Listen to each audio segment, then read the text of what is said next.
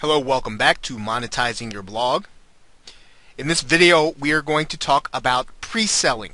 And pre-selling is the act of getting your buyer or getting your prospect or getting your site visitor ready for your offer, whatever it is. Now remember, in some cases, the offer is going to be for them to come to the page and for them to see either the link or the banner and decide to opt in. In other cases, the offer is going to be for them to make a purchase, and in other cases, the offer is going to be for them to seek other information, very similar to the first. Now, pre-selling is, again, making sure that the customer is ready to see the offer. What you don't want to do, and you'll see it that I have it there as the fourth thing on the page. You don't want to send your visitors straight to the offer. When they come from the web or they come from the internet or from the search engine, they're still cold. You need to warm them up to the offer. You need to bring them to the point where they have some emotion and that they're ready to buy. If you just show them the offer or you just allow them to see the banner, it tends not to make them want to right away make the commitment, whatever it is, whether the commitment is to buy, whether the commitment is to opt in or to seek information. So in the case of pre-selling, what you're doing is you are going to, and if you're using WordPress, this is going to be easy, you're going to use a blog post that you are going to write about the actual thing that you want people to do or that you want people to become accustomed to and opt into or to purchase. You're going to do a blog post on the actual item, but instead of doing a report where you're detached and you're going to do something kind of like a newspaper reporter and you're trying to remain objective, that's not what you're doing with a blog post. What you're doing with a blog post is writing your personal opinion and your personal experience with what you're reviewing.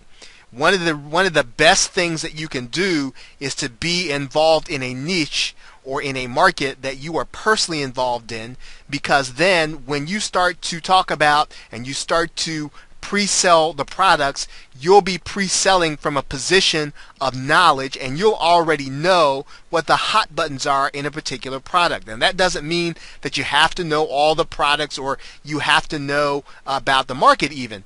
What you do need to know is that you'll have an advantage if you are already involved in the market and you are passionate about it and you're knowledgeable about it. So your blog post is going to be a knowledgeable, personal opinion about the item that you're writing on, so that people who read your post will not view it as content. I have that as the second item there. You want to give them content. You want to give them something entertaining, informative, educational even, so that they're not looking at what you've written as selling them. But really you are. Really what you're doing is warming them up to the offer. You are affecting the customer and making them more receptive, again, by talking about the product from an inside or intimate perspective. Now, in some cases, it's going to make sense for you even to mention some of the negative aspects of a product and maybe what you don't like.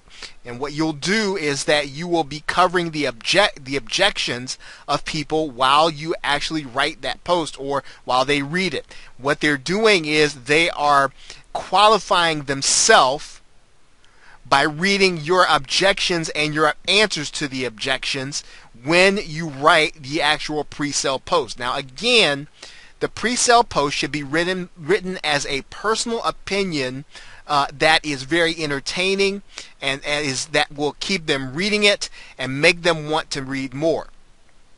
Now, one of the other things about doing a post in this way is that you'll want to make sure someplace on your website, and typically you'll do that on some kind of disclosure page, that you are using affiliate links. You don't want there to be any confusion about that, because even if someone buys the first time, Once they find out you do and that they feel as if you've been tricking them, they won't be a repeat visitor. And then if you don't have repeat visitors, then you will not have repeat buyers. So what you'll want to do is you'll want to find some way, whether or not it's on a disclosure page, someplace on your site, so that the visitors know, well, hey, this is an affiliate link that this person has. They're going to be making a commission if I actually go to buy something or if I actually go to opt in. So in terms of monetizing, again, we are talking about affiliate marketing. And how do you get people ready for an offer when you're an affiliate? Remember, you don't have to do this for when you're advertising, right? Because as a matter of fact, you don't want to pre-sell when you're advertising, but when you are doing affiliate marketing and you're focusing on one product or one service, then what you need to do is you'll need to make sure that the first page that a visitor sees is your pre-selling page. Right? And that pre-selling page should then make them want to actually make a purchase. Okay, so with that, thanks, and I will see you in the next video.